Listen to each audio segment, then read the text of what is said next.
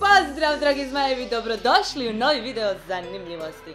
Prošli put sam spomenula neke mitove, legende, najkraću narodnu nošnju u Europi, a ovog puta sam pripremila zanimljivosti iz životinjskog svijeta.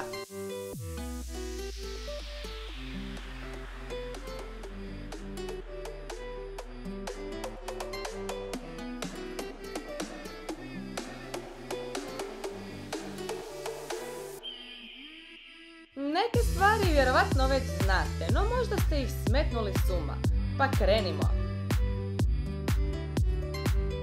Kao što i samo ime govori, ovaj pas dolazi porijeklom iz Dalmacije.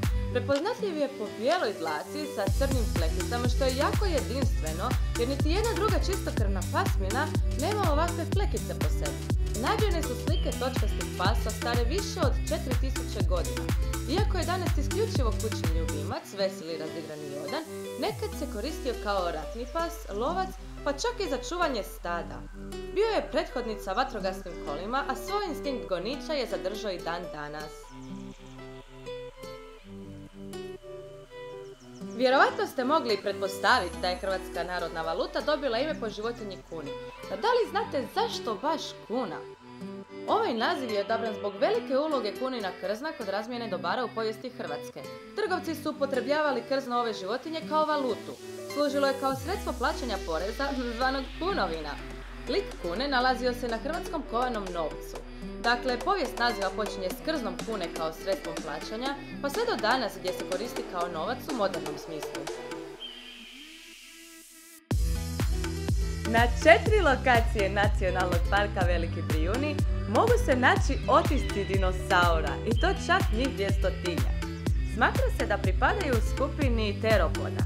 Na jednom dijelu su nađeni tragovi velikih grabežljivca koji su se kretali na 2 noge i bili dugi oko 7 metara. Njihovi otisci su nastali prije 130 do 125 milijuna godina. Na drugom mjestu su nađeni otisci manjih dvonožnih mesojeda koji su bili brzi i agresivni, dugačke 3 do 4 metra. Osim otiska, na Brijunima se mogu naći i druge atrakcije kao i eventi.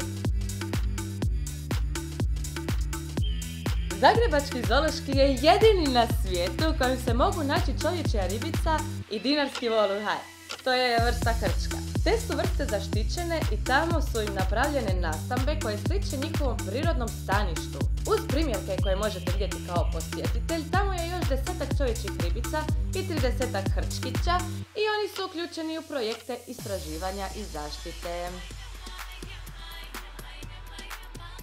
Da se odmah razumijemo, zmije se boje nas više nego mi njih i napadaju onda kada se osjećaju ugroženo. U Hrvatskoj postoji 15 vrsta zmija, a 3 od njih su otrovne. To su poskok, riđavka i žutokrug. Riđavka ima posvuda u svijetu i dosta je proširena, no kod nas ima više poskoka koji živi gdje god ima kamenja. Zmije uglavnom ugrizu za ruku ili nogu, no ako nemate sreće i poskok vas ugrize za gornji dio tijela, onda nema pomoći ni sa serumom. U svakom slučaju, kod susreta sa zmijom treba ostati smiren, jer one ne napadaju prve. Dok ste na njihovom staništu, pripazite kuda hodate i gdje gurate ruke. U Hrvatskoj živi jedna od najugroženijih vrsta sisavca na svijetu, i to je sredozemna medvjedica.